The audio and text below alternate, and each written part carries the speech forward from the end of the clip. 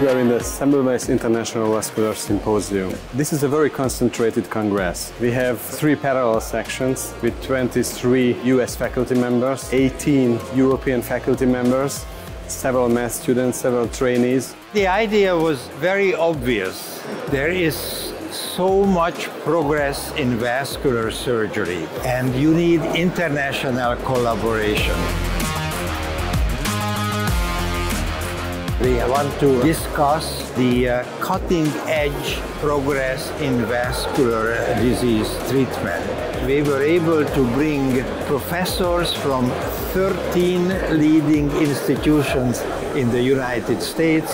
That includes the Mayo Clinic, Stanford University, Yale University, Los Angeles, and 2 major institutions in Houston, Texas.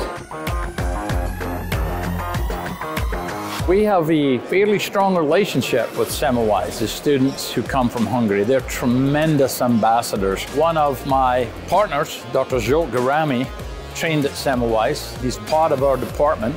And so we have medical students, trainees, surgical trainees, research fellows, all who come from Semmelweis.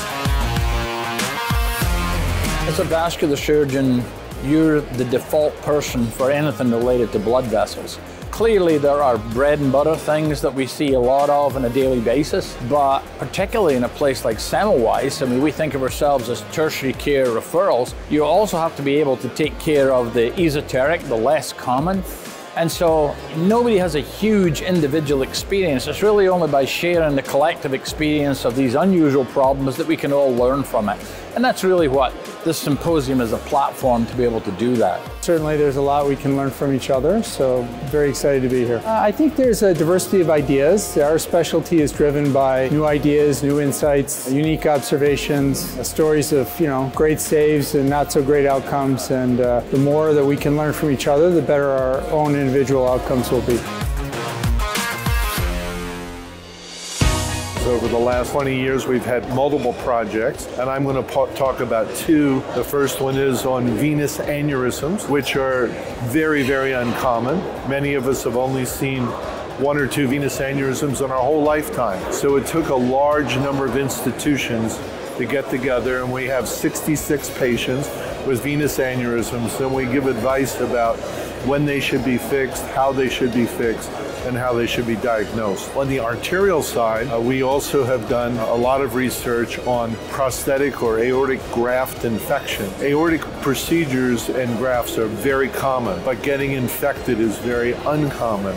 So we have taken and tried to figure out and advise people on how to diagnose them early, how to prevent them, and when they occur, the best way to fix the artery without the patient losing a limb or dying.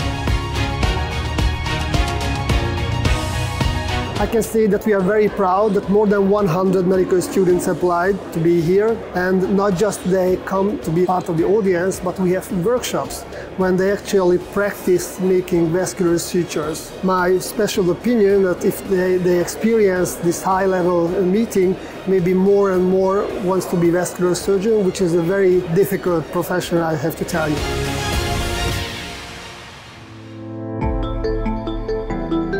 The OTP Bank always supported the developments of the sciences. I hope that these events open the door for the young Hungarian or experienced Hungarian surgeons to build stronger connections around the world everywhere.